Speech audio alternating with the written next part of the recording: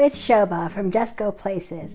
Let's talk about how great Soufriere in St Lucia is today. It's a small town in the south of the island and included in the UNESCO World Heritage Site that is the Pitons listing. For a little town, there's a surprising number of things to do in Soufriere, especially if you like being outdoors and being with nature. So, let's chat about all there is going on in Soufriere St Lucia.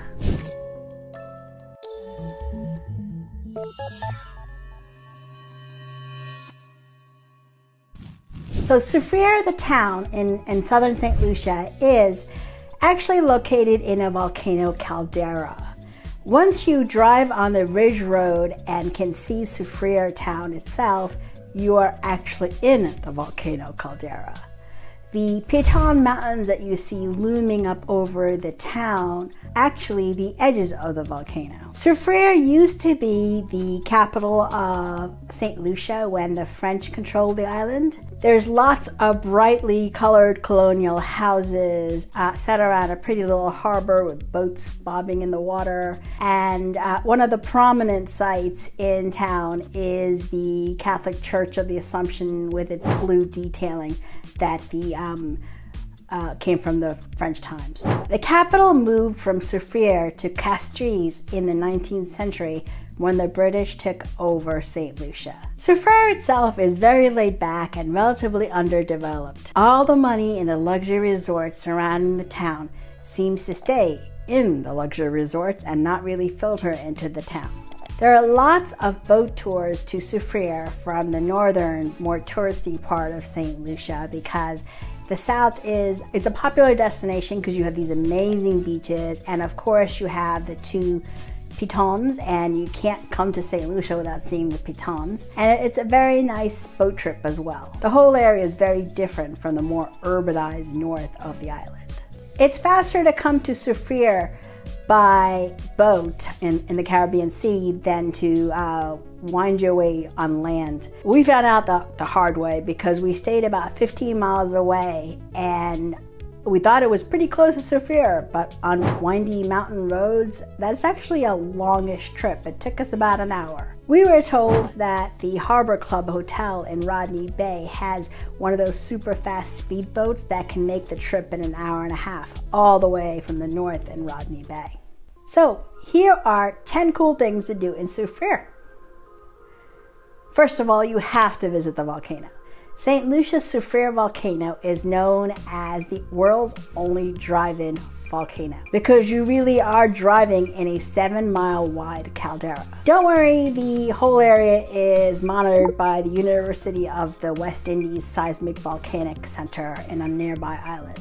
The name Soufriere itself is French for sulfur in the air, and that's how you know that the volcano is dormant. The sulfuric smell is noxious, but offensive as it is, it's actually a good indication that the volcano is still happily dormant and you are well out of harm's way. You need to smell a sulfur in the air to know that the volcano means you no harm.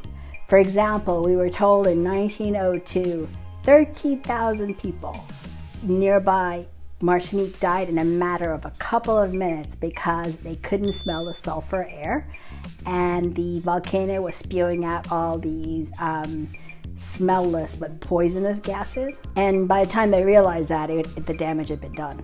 On the volcano tour, a guide shows you where the French had their thermal baths near the craters, sort of like the Romans would have hot baths. I mean, it's no longer used, but it's kind of cool to see, and it's right near a very pretty waterfall. The guide also takes you to where the edge of the volcano bubbles away. It looks like something you'd see on the moon, like a totally foreign landscape. There are 18 lava domes and 7 craters that are the most active. The actual live chamber of the volcano is about 1.5 miles below the ground. In times past, you could actually go near the craters and walk in that lunar landscape. But the guide will show you one called Gabriel's Crater.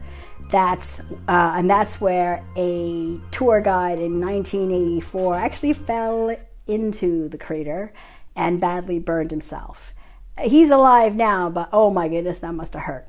After visiting the crater, you should take a mud bath in the nearby sulfur baths. You can get a ticket that combines both the volcano experience and the mud bath experience. And the mud comes from the volcanic soil, and it's supposed to have all these healing properties and be really good for your skin. After being covered in mud from head to toe, you get to hang out in the warm sulfuric waters to soak in the healing properties of the volcano. There are several pools that feed into each other, so it's a very relaxing experience. Definitely don't take a swimsuit that you care about, because that volcanic black mud takes time to get out of clothing. It could potentially ruin an expensive suit. The mud is supposed to be healing, but I have super sensitive skin and it was not so healing for me. I broke out in a rash for a few days afterwards, but that's not the case for most people.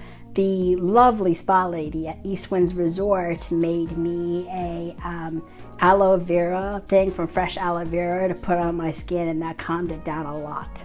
But my friend who went had no issues at all. Another one of the fabulous things to do is visit the beaches. Pretty little Soufriere town beach is pretty and nice, but the really nice beaches have been co-opted by the luxury hotels. The beaches of Anse Chastanet, Anse and Sugar Beach are the most popular and some of the best beaches on St. Lucia. In many resorts, you can rent the beach facilities for a day pass. It depends on who's in charge and how they feel about you. We met someone who had no problem getting into all these luxury resorts and, with his day pass. He got into Jade Mountain Beach, for example, with no hassle. Just walked in and paid for it and was fine. For us, the guards refused to let us use their bathrooms and changing facilities because that was apparently for guests only, even though we had paid the exorbitant day pass rates. Sugar Beach was another. We had lovely service at the hotel itself, but they made us park at the top of the mountain near the tennis courts, and that is a long hike from the resort and the beach, which is at the bottom of the mountain. And you had to hike down, and I was hot and huffy and sweaty, and it was terrible. And by the time I made it down to the beach, I was a mess. And I refused to walk back up that mountain when I had to leave, and so completely pitched a fit.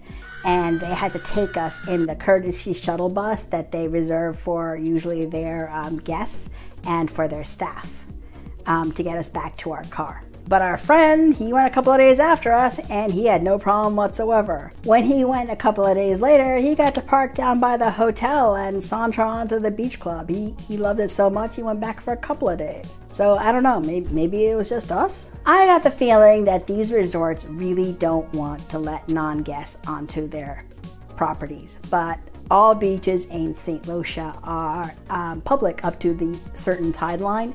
And so they are grudgingly letting people onto their beaches that aren't their guests.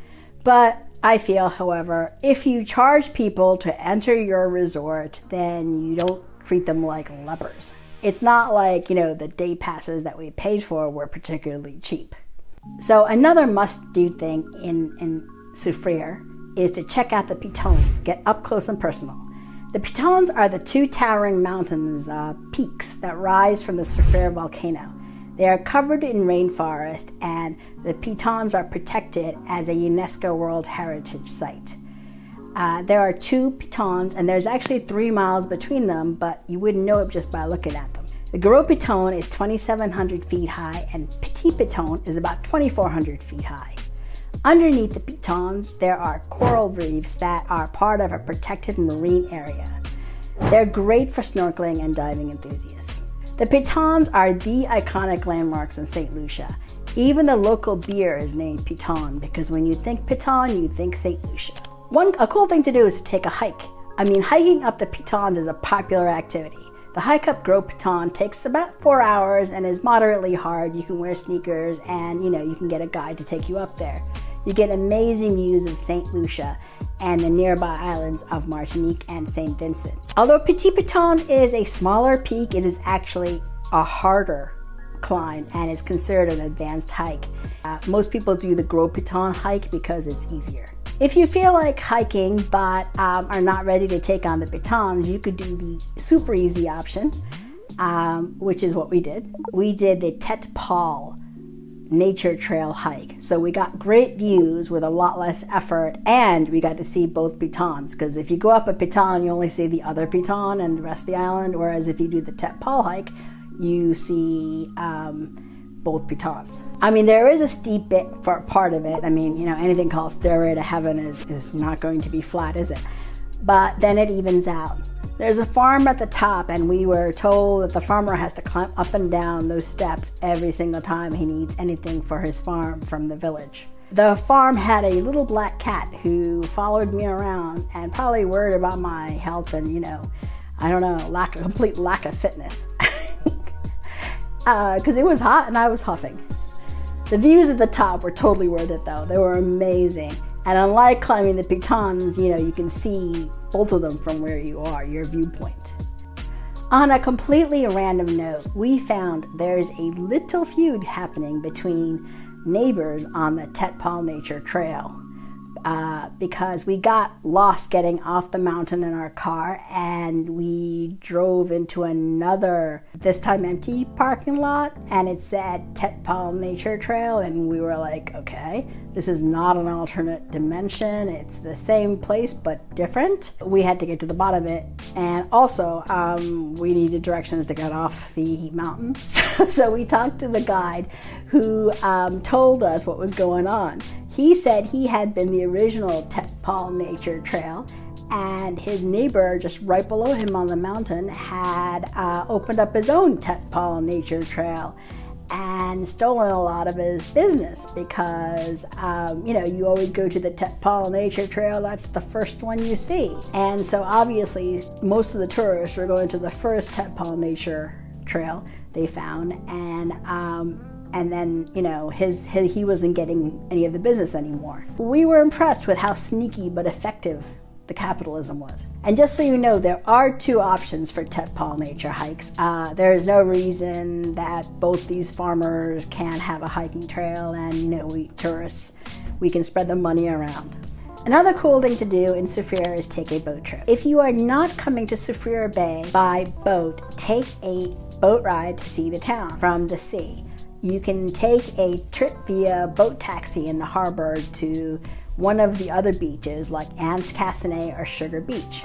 Arriving by boat at one of these beaches is very pretty, and the choice of which beach to pick, it's between a natural black sand volcanic beach at Anse, Chastanet, or the soft white sand imported from Guyana at Sugar Beach that covers the natural volcanic black sand. Really, you can't lose with either. They're both beautiful beaches. And then you arrange with the taxi, water taxi person when you're going to be picked up so that you can either spend just a few hours or all day at the beach you choose. On the return to Soufriere, you get to see the Pitons and the town itself from a completely different point of view, which is from the sea. And it looks so different. You realize how little the town is and how hulking that mountain is. One of the things you should definitely do is go snorkeling or maybe even diving. The waters around Soufriere are marvelously clear and a lot of fun. There's a marine reserve that has amazing snorkeling opportunities right near the Pitons, and there are also other snorkeling opportunities. Anse Chastanet has great because it has a roped off snorkeling area right near the beach, which is really good for beginning snorkelers, and I spent a lot of time there. Because of the area, there are a lot of waterfalls in the area when you get the mountainous rainforest nature of the area. So tour guides seem to take you to Tarai Falls because it's the easiest to park at. It's right on the side of the road. And the Tarai waterfall is a 50-foot waterfall with a plunge pool at the bottom. The pool is small though, and there are lots of people taking photos. The tour guides do an amazing job of making it seem like you are in the middle of nowhere and having the time of your life, so they know what they're doing. You also have Diamond Falls and the Botanical Gardens, but you can't get into the water there. It's sparkly though because of the minerals on the cliff, and it's kind of super cool to see. If you want the full hidden away in a tropical jungle waterfall experience for real, you should try the Pitons waterfall. It's on the way to the Sugar Beach Resort, and it's a short hike from the car park where you pay a small entrance fee. You'll see bits and pieces of the Pitons waterfall as it's making its way through the rainforest as you walk towards the main waterfall. At the end, the force of the water as it comes off the rock is intense, and you know, it's an Instagrammer's dream. If you can look gorgeous and have the spray hit you right, it would be an amazing shot. I just look more like a drowned rat. So yeah, yay me. After the rock, it falls into a pool, and there's a whole series of pools here too with seating areas. And when we were there, we met a handful of locals, but nothing like the crowds at the Tarai waterfall where you get the tour bus drop-offs. This seemed mostly locals, whereas Tarai was all tourists. Then the Diamond Falls Botanical Gardens is also very cool. That's where you'll find the Diamond Falls waterfall as well. It is a private garden that is now open to the public, and it shows you all about the diversity of the plant life on the island. I had no idea that half my plants at my house, which, you know, are the current trendy ones because I follow trends, are like the monstera plant or the snake plant, or tropical in origin. There are tropical baths at Diamond Falls as well, dating back to 1784, these heated baths. It said that the Empress Josephine, the first wife of Napoleon Bonaparte, used these baths when she was a little girl growing up on St. Lucia. Her family had a plantation nearby. Another cool random thing to do is to check out the pre-Columbian art near Soufriere. There isn't much left of the island from before the Western European powers started their colonization. One of the cool things, though, is that they have found petroglyphs on the Stonefields Villas Resort. The petroglyphs are etched onto giant boulders and covered in moss, and it's very cool. You take a really peaceful, serene trail to the petroglyphs. It's super green and quiet and lush, and you feel like you're in the middle of nowhere, even though it is on a hotel resort. You'll soon see the rock carvings that face onto Petit Piton. This is supposed to have been a birthing site for the Carib Indians, who were originally the St. Lucians natives, and the area was rich in energy that helped them with fertility. To be fair, it was incredibly peaceful, but I was thinking there was no Carib Indian woman going into labor near us either, so may not have been that peaceful at that point. So I hope you enjoyed looking at Soufriere in St. Lucia and all the things that you can do there. There's plenty to do in this town, and it's totally worth seeing. It's a beautiful part of St. Lucia that is very different from the more urbanized part of the northern part. I'm going to do a separate video on Soufriere restaurants and where to stay, so keep an eye out for that. And that, you know, there are lots of luxury resorts, but there are also some affordable ways to stay in Soufriere. If you liked what you saw on this video, remember to click like, and if you want more travel or travel adjacent content, remember to subscribe. And thanks for watching, and I hope to see you again soon. Thank you.